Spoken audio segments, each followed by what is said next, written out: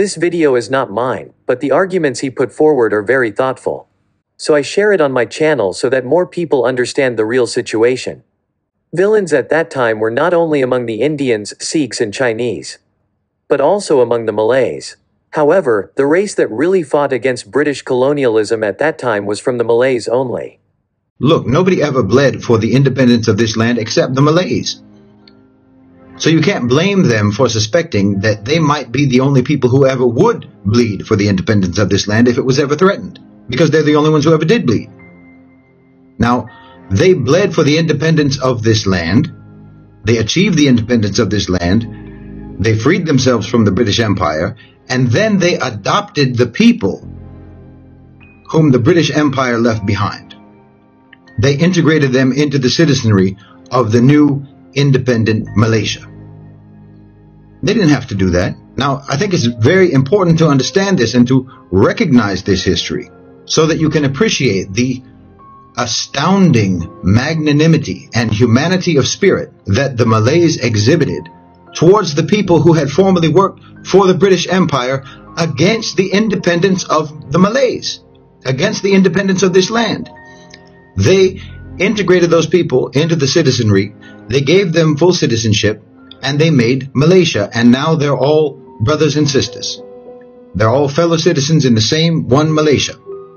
It's extremely important to recognize this and to appreciate this, because it seems to me that it's very popular to allege that the only obstacle to Malaysia being a successful multiracial, multi-ethnic, multi-religious society, the only obstacle to that is the Malays. The opposite is true. You can't level that charge against the Malays.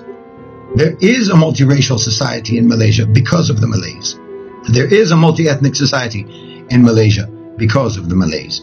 There is a multi-religious, multi-faith society in Malaysia because of the Malays.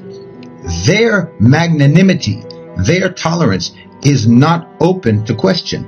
You have to recognize that history to appreciate and understand that no one is more serious about having a multiracial, multi-ethnic, and multi-religious society. No one is more serious about that than the Malays, because it didn't have to be that way.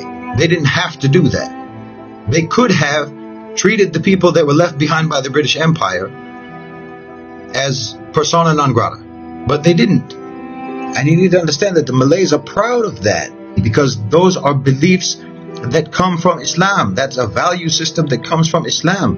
This is something that the Malays are proud of, that the Muslims are proud of. We can, in Islam, have multiple belief systems operating peacefully amongst each other, multiracial groups.